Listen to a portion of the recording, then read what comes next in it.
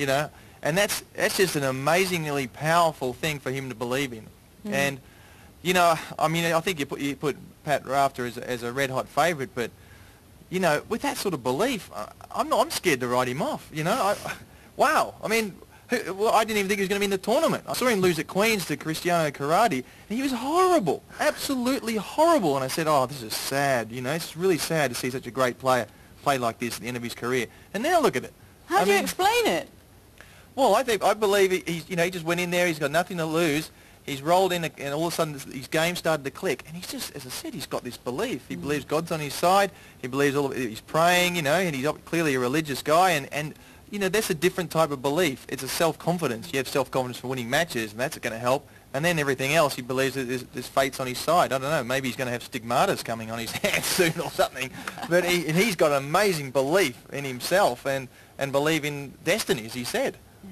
And John, a word about Tim, because he didn't really do a lot wrong out there today. Not really, no. I mean, you know, what can you do in that sort of situation? A couple of second serves he hit, where you could see he was nervous of them and sort of kicked them in with not much pace, and they sat up, and Goran gave them a good whacking away. But I mean, how can you?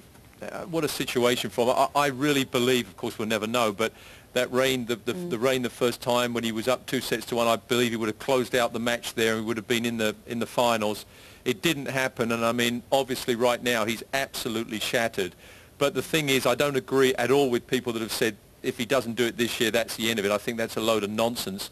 He's got to somehow regroup and accept that, you know, he was unlucky. I mean, he almost did it. He came as close as he could this year, but next year he'll have an even better chance. That's the only way to look at a match like this. It's going to take him a few days to get over it, though, I'll tell you that.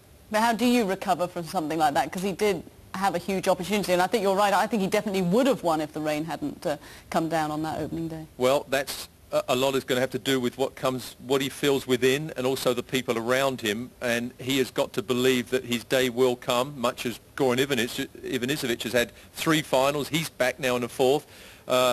There's a lot of good grass court players that are getting a little bit older these days, you know, with Sampras and Agassi. And Tim is still young. He's got 3 or 4 very good years left to have a go at this tournament, and I hope that you know, he'll be down about it, and he should be. But I think he can come back strong, and I still think he can win Wimbledon. Because we're being very positive about it, but we all know what some of the headlines are going to be, and we know how much that can affect him as well. Well, but you know what? If the headlines are bad tomorrow, I mean, you know, this was almost an impossible situation at 3-all, going back in the 5th after 3 days. I mean, you could have flipped a coin today. You know, they'll say, well, I don't know if anybody will say he choked, this and that. He didn't choke. That's absolute nonsense. I believe it was just a combination of a few things, and you know, unfortunately, our lovely weather hurt our own player. Yes, because, Pat, we were talking about how difficult it was going to be for Tim and the atmosphere. They never really got a chance to help him today. Well, you know, I think they were pretty pumped. I mean, the crowd was certainly trying to help him, but, you know... Needed to go on a bit longer, though, didn't it? Yeah, I mean, it's bad luck. You know, he said, I think he would have won that match if it continued on.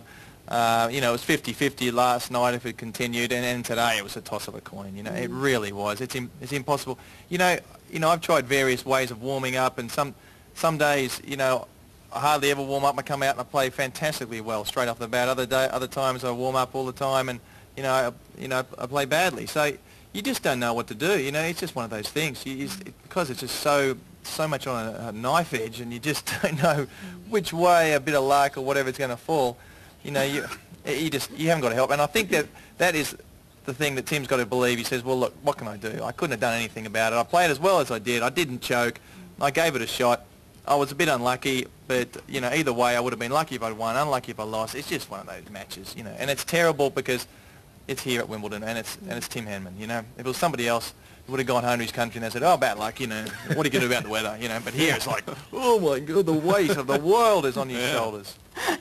Yeah, you've lived here long enough to realise that, Pat. But also, you know, with Tim Henman, I mean, what does he do now? When we were talking at Queen's, you were talking about a couple of little things that you think he could work on that maybe let him down in a tight situation, but that didn't seem to be the situation here at Wimbledon. Well, look, you can always improve. I think that's the bottom line. Every player needs to sit down and say, how can I improve? Where, you know, what areas can I improve, and who can help me do that if I can't do it? And you know, that's something that he needs to do.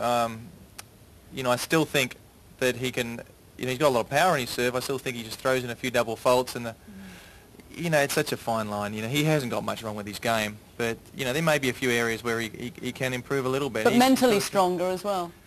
I think Tim's mentally very strong. You know, I don't think he's, you know, to handle this sort of pressure and come out and play good tennis. I mean, I've seen guys playing Davis Cup matches and cramping before they even get out and play on the court. You know, and that's the stress that people go through, and it is horrible. You know, to do this. And believe me, you know, I've been a Wimbledon final, and I came off the court and I said, I'm not sure if I want to ever go through that experience again. This is incredibly stressful. You know, and Tim's been able to handle that. He's been able to handle Davis Cup. And you know, so what if he makes a few mistakes and whatever here? It's a very fine line between going for it and not going for it. Now, Goran went for it and he served the double faults and almost let Tim back in the match. Tim didn't go for it and the balls just sat up and Goran hit them away. Right. Now, the time he did go for it, he served a double fault. You know, so it's, you know, and you don't really have a time to feel your way into the match when there's only a couple of games to go. You know, so. It's very, very difficult, you know, and I certainly feel for Tim because he's a terrific guy, and it's you know, he's going to feel horrible about it. But at the end of the day, he played well. He was unlucky, and he didn't choke, and he gave it his best shot. I mean, what more can you ask? Exactly, guys. Thank you very much. Well, of course, tremendous support on centre court, but also out on the hill where 5,000 or 6,000 people, they've been queuing the day to be there to see Tim Henman. Well, a few of them have left, but most of them are staying there because the ladies' final coming up in about 20 minutes' time. But Chris Bailey is out there with them. Are they very disappointed, Chris? Yes, very disappointed, Sue, here on the hill. Henman Hill was hushed when Goran struck that last serve. Caroline's here next to me. Caroline, to use your words, you're gutted. Gutted and very, very disappointed, yeah. What would it have meant to you if Tim would have won here today? It would have been brilliant for the country and just for everyone who loves tennis. And Marie, next door to me, Marie, you've come a long way, or? Well, from Northampton, so not too far, but very disappointing. Did you think he was going to win when you arrived on the day? Yes, yeah, hopefully. But he couldn't carry on Friday because I reckon he'd have done it Friday, but never mind. Next year. Next year, he's going to come back, isn't he? Yeah, and you'll be coming back? Yes, definitely. Mine and my sister's first time, but we'll be back. Yeah. Okay, thank you very much. There's a sense of defiance almost here from Henman Hill. We're going to be back here next year, and let's hope that Henman goes one stage or two stages further and lifts that trophy. Back to you, Sue. And watch out for the large champagne bottle that was about to hit Chris Bailey there. Martina Navratilova has joined me in the studio. Of course, we'll look forward to the ladies' final shortly, but how disappointing. I mean, you could just tell from the fans on the hill exactly what that would have meant for the whole of Britain. Tremendous pressure. This must have been the most pressure-packed match ever at Wimbledon for any one person to be under, because to have this kind of match strewn over 3 days, and basically you start today at 3-all.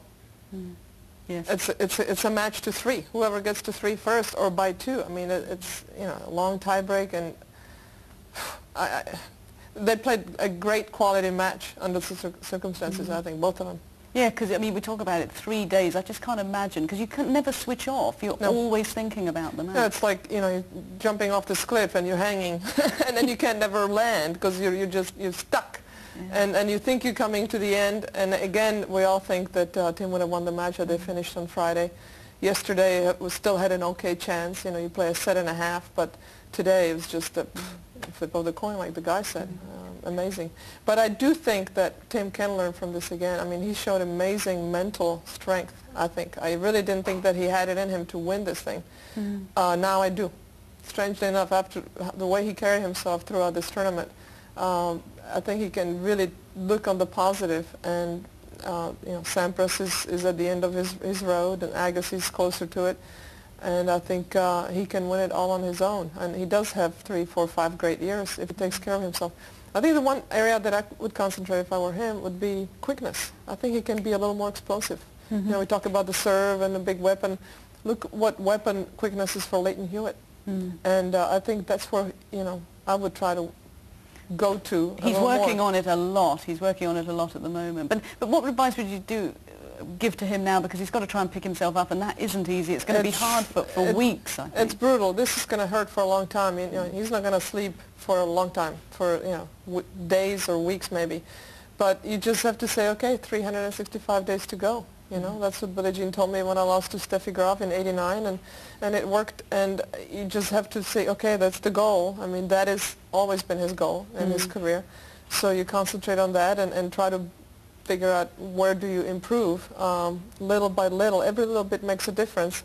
As you can see, it's such a game of such inches at the end of the day. So you just look 365 days to go. What can I do? And just stay positive. You have to stay positive. Otherwise, you would never come back again. Yeah, well, bad luck to Tim, but Goran was extremely brave. But let's move on to the ladies' final. We'll look ahead to that because it's almost, in some ways, been overshadowed, and it shouldn't be because it's a great match in its own right. Hopefully, the women will carry the crowd. I mean, it's going to be a flat crowd for a while, but I think hopefully, if it's a great match, they'll bring the crowd into it, and it'll be an occasion all on its own as well. It should be, but it has been, so much emotional stake for all of Britain here, and now it's sort of deflated.